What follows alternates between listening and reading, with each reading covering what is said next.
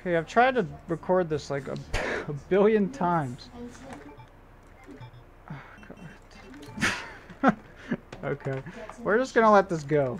Let me just do a fucking knife kill. I almost got a knife kill before when I was doing this as a demonstration. And then I started talking and got super greedy and then I didn't get it.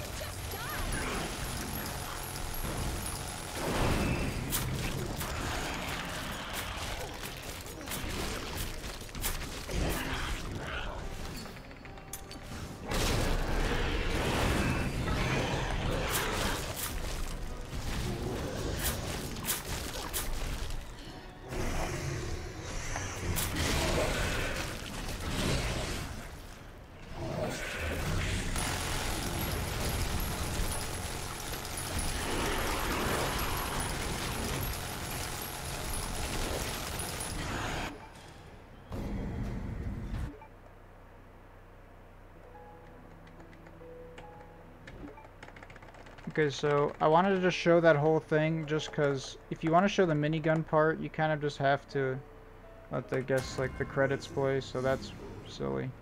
So let me just start this over again. So let me just break down what I'm doing here. That was pretty much an ideal knife kill fight, and again, I'm stuck on my thing here. What's happening? It reset my settings. That's great. So now I have tab shift. Just whatever. So switch to the minigun. I think I didn't go over how if you reload from autosave, you don't auto-equip the minigun, but in the middle of a run you do. So just wanted to point that out. You might have to press 1 in practice, but just realize that you don't have to equip the knife or the minigun before the fight if you're in the middle of a run. So just wanted to let you know. The game automatically puts you on minigun, which I guess is a good quality of life thing. So then here's what you do. Walk 3 steps backward. Then you want to aim right here. Aim for the first 2 rows and then aim for the bottom row of his eyes while he's going down. Stand still, go forward, knife a couple times.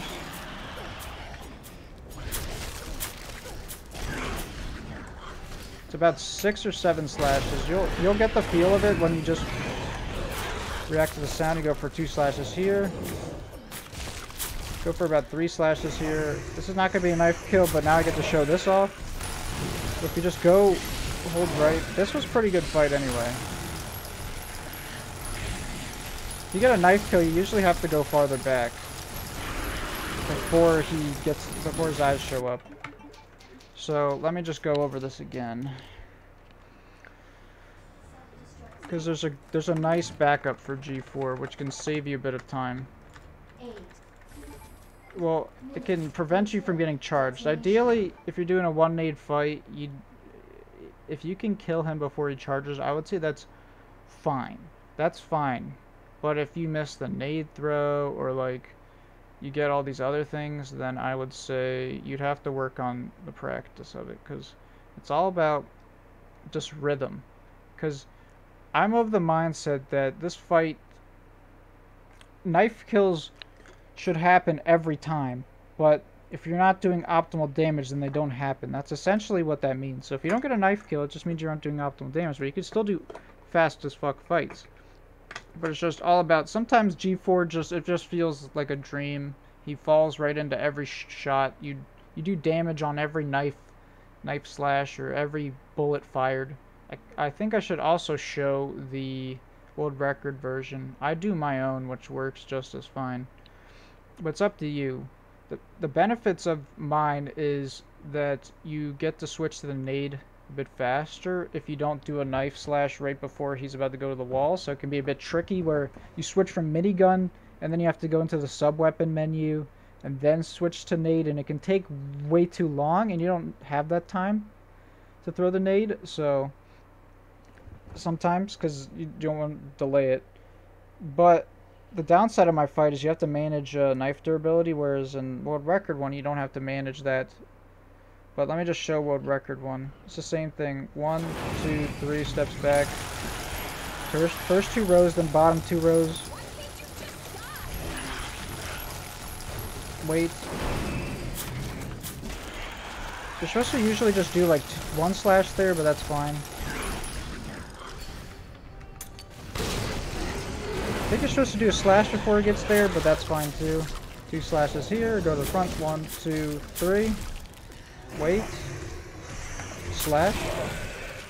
It's a very particular rhythm. I would learn this fight with music and with sound effects clearly audible. Otherwise, it's very hard.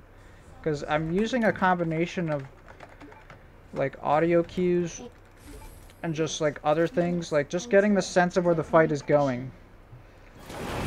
And this fight is actually subtly like reactive. So right there I've tried to go from 1, 3, 2, which could work. So this, minigun. Do either.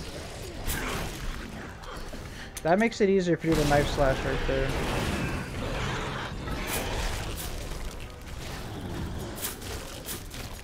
Now go over when he goes on his back and adjust a bit. That was a bit of a late slash. It's all about timings here. All the timings I'm doing, you should just try to mimic. It's really hard to explain them, but it's like right as he's turning, so he goes like, so the last knife slash, he goes from like here to here. So you kind of just want to sit like this. He goes here, then as he's about to go this way, keep in mind you're standing straight this whole time. I'm just doing this as a demonstration of his motion. So he goes like, so right as he's about to swing the other way, you go like bam. And the knife has a bit of a delay. So like I tap click here.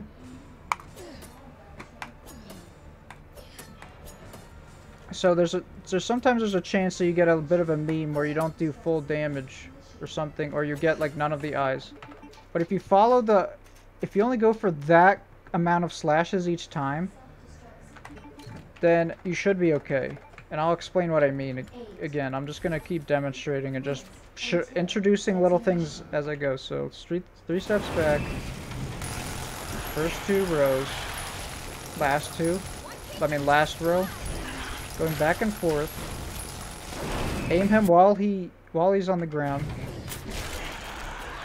This isn't going to be a knife kill because I missed too many eyes here, but here's how I can tell. Okay, so so obviously you go to his side here, so he goes up, so he faces towards the train. Because if you go to him in a different side, like you can go to him this side, but if you're too far away, like if you chill over like farther, like you see, like let's just say you're close to this wall or close to those like whatever, right? Like if you're not at this side where it's in between his arm and his leg, he will get up towards the wall, and that sucks. It's terrible. You miss out on a lot of damage. It's really bad. You miss out on about 3 knife slashes worth. It's really rough. And it's just, it can prevent you from like dealing enough damage that you have to do to get this knife kill. So as the eyes respawn here, you can pretty much, this is the spot where you can definitively gauge how the fight's going to go for you. If you see yellow eyes here, it means there's very low to no chance of knife kill. If you get like orange eyes here, there you have a decent chance. If you get red eyes right away as they spawn in, that means you have a 100% chance if you managed your knife durability properly. Or if you're doing the ray strat with the minigun instead of the knifing when he goes to the wall, then you don't have to worry about the knife durability. But anyway, this is how you gauge the fight. If you get yellow eyes here, it means you're going to have to go for the backup. If you get orange eyes, then you go for the regular version. If you get red eyes, you can greet it if you have enough knife durability. Sometimes you can choke the whole knife kill, but if you're on a PB pace run, don't even go for the super fast one. Just get it if you can.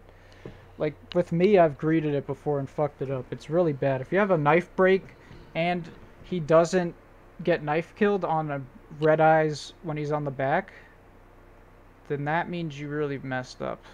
So if he gets red eyes here, after even after 1 or 2 slashes here, I would say that's pretty ideal. But yellow eyes here is really bad. So let's see what eyes we get. So we got red eyes after a slash, which is pretty okay. We might get a knife kill here. 3 slashes. Nope. Really close. This is going to be close. A couple eyes. Like that. You saw I broke one eye there. I'll just keep showing this off. This is how you gauge how the fight goes. And you can also... There's another indicator of how the fight goes. What the audio cue here. I'll just show it off, and then I'll describe what I was about to describe there, which is why I messed up the movement. Because I want to describe how the minigun works. But if you hear her say, why won't you just die? About here? That means you're doing the right damage. Let me show you what happens if you don't do the right damage. You don't hear that, or you hear a delayed version. If you hear a delayed version that deviates from that timing you just heard of the sound, at this point in the music and whatever, it means you're not doing enough damage, you're missing. Like, let me just show you.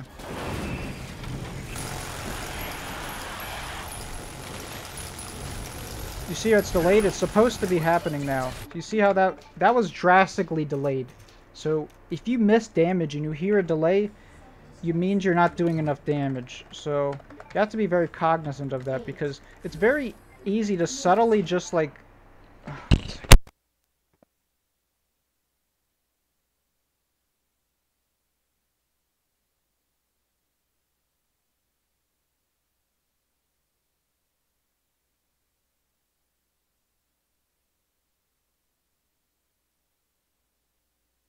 This is the moment when I wish I had editing software. Anyway, let me just show how it's supposed to sound once again. First two rows, and then you go for this one.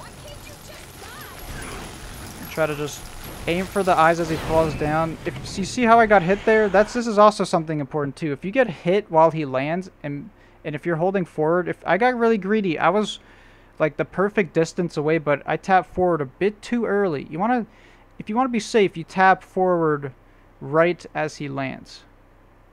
Well, no, like when he's already landed, you tap forward.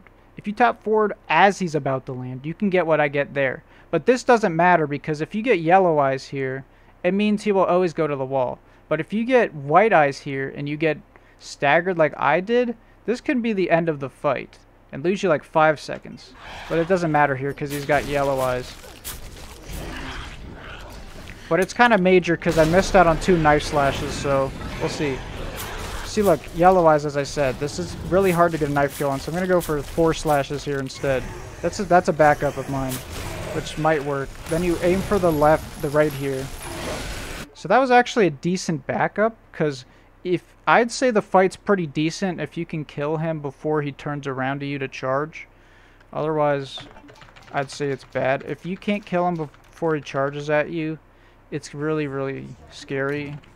And it just means you gotta practice the rhythm. But let me show you a quirk with the minigun.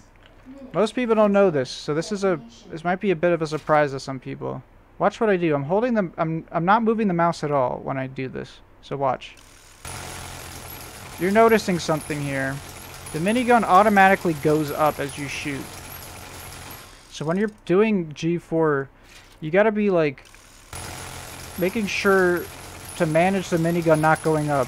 Like you see me here, I'm trying to keep it centered here, because if you just hold it in the same spot for too long, you go upward and you miss shots.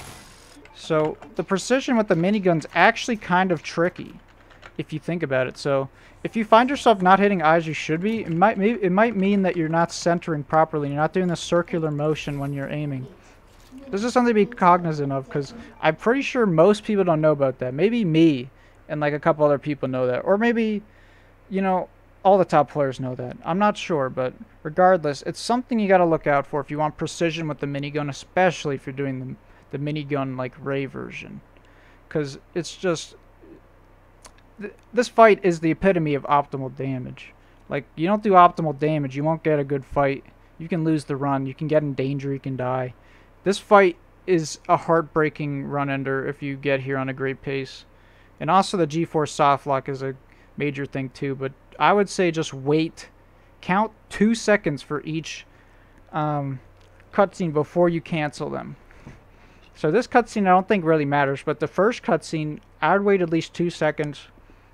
You know, escape space, and then try to take your time with the escape space. It could be a problem. We just still don't know how the G4 softlock works after you kill him. But you need end screens for timing this game on speedrun.com.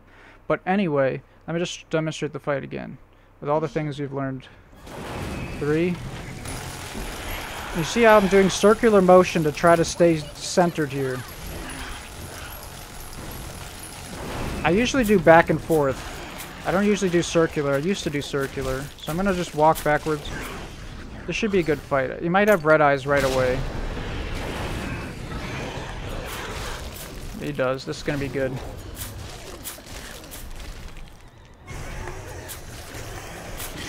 I went for an early slash there because there's a lot of greedy kind of earlier knife kills you can go for. The rotation one, when you get the timing of it and all the audio cues, you can get it. If you saw me right there, there's very minor decisions you can make all the time. Like, just like that, just like if you know where you're at in the fight, because I saw red eyes after one slash, which is, and it's complete red eyes. It's not like what I'd call it, what is it, like speckled eyes, or like multicolored eyes, where it's kind of just like, oh, half yellow, couple orange, like red almost. Like that's kind of like, just stick with your guns and do it regular. But with like, if you get like red eyes like that, you might want to get a bit greedy, but it depends on your knife durability. Once again, doing race strat doesn't matter. So just do it again.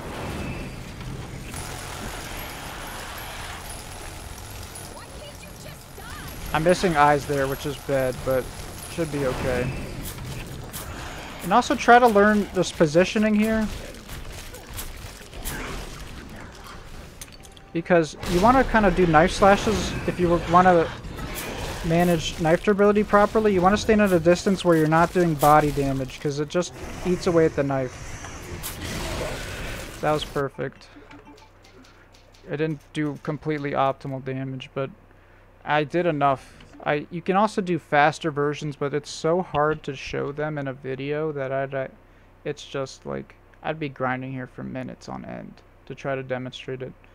But yeah, I hope this was helpful. I think this might have been too long, but I just wanted to just share all that information right there. But I feel bad that I can't really describe it beyond like, just learn the audio cues. But it's really true. Like, you just have to get the feel of the fight and just know your timings. Like, it's really hard to say. It's a consistent rhythm. So if you got that sense of the rhythm in the fight, you can probably do a good G4.